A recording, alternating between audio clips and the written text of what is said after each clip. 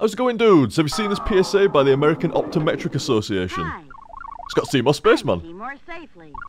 Oh no, sorry, it's Seymour Safely. I thought it was Seymour For Spaceman. example, I don't know which is worse. child sit too close to the television set. Oh, it used to be me. And that. Maybe not blinking that much, but In need of a thorough professional vision. I was in need of a thorough eye examination. I used to get headaches like a motherfucker. Kids, glow-in-the-dark tape on your bike. Glow-in-the-dark helps tape? car drivers What see is this better in science the dark. fiction? As for you drivers, don't wear sunglasses at night. Don't wear sunglasses at night? No shit. Outdoor Thanks for the hint. daytime wear. But he's an FBI agent, it's alright for him, surely. You may have so-called 20/20 vision. So-called. Not have This proper fabled eye-muscle 20/20 coordination, vision that I hear of. night vision, or depth perception. The legend. Want some more good advice about your eyes? See You want some more good advice about your eyes? Whoop! I don't know, it's going fucked up.